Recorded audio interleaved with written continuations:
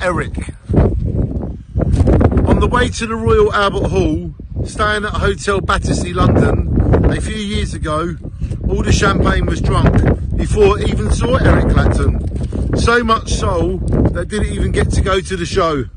What I mean, I should have had my first drink at the show. I must learn to enjoy and only have a drink during and at the show.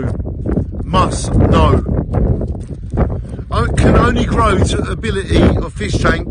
The same fish in wild where it belongs is an animal that lives. It's sad to outgrow your fishbowl, and when this is known, then no more lost souls in a fishbowl. Fish get to my show in the wild is flowing to my soul. Each day I learn to not drink, and then I think, what a twit. As I learn to quit, the show is me. I can make me right. I fight my way out of addiction. Is my connection to my soul doing what I more than know. As Eric Clapton sings, let it grow. I think of a drink I made myself, not go to show where I was there. I rise above champagne habits. Oh, Eric. Oh, Eric Clapton. I rise above habits. Oh, Eric.